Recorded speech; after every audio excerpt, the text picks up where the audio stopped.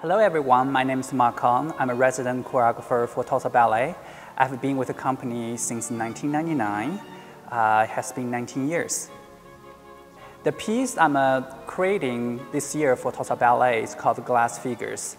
The reason I titled Glass Figures is because obviously it's by beautiful Philip Glass music, violin concerto by 3 movements, one of his signature works. So I have always wanted to choreograph this into this music.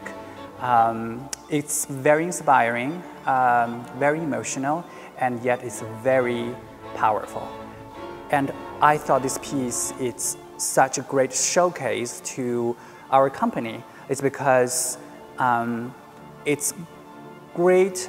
It has really great foundation, it has really great base for me to build in a different level, from the quarter ballet to soloist, dancers, and to our principal dancers. And so that's how I craft my work for representing the skills and artistic side of our dancers. This work is, the movement was created to inspire renewal and power within the dancers and audience. So I really did not want to make a story out of this piece, but I kind of wanted to present how a community can be rebuilt by holding the hands and touching each other's heart and feeling the love surround you.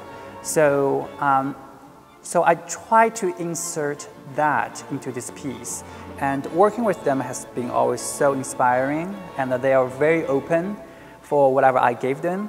Sometimes can be super challenging, and I just loved how they try to achieve whatever I'm giving them. They always surprise me. So it's always so fun, and I'm so happy that I'm creating for our company.